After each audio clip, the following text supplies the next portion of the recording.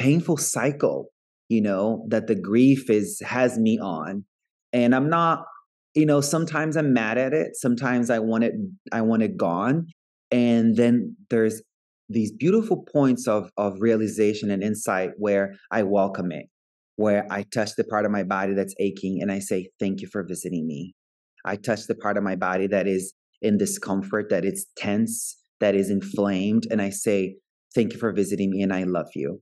So I'm opening up to the somatic response my body's having to the grief in a whole new way, which is incredible and also really painful. This is how I'm doing these days. It's really dealing with a lot of physical things coming up and also knowing that there are a direct reflection of how severe the grief has been. And as I'm talking, I can already I can already feel myself welling up just touching into that. Yeah. And so it's been hard, and also to tie into the chaplaincy work, it's insane. People from my family and group of friends, they're like, it doesn't make sense that you are in a hospital for this amount of hours on a weekly basis. It doesn't make sense that you're caring for the dying, that you're caring for the sick. It doesn't make sense that you're being the refuge to the family members of the dying patient. It doesn't make sense that you are there for them.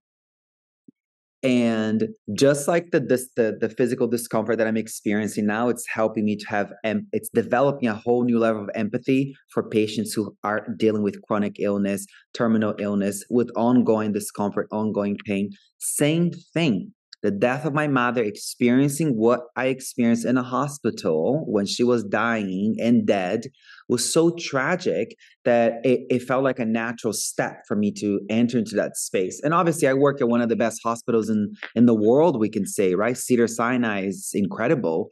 And they have an amazing clinical pastoral education program, which I'm part of. And it's mind-blowing how much spirituality is a part of the holistic approach to healing in this hospital.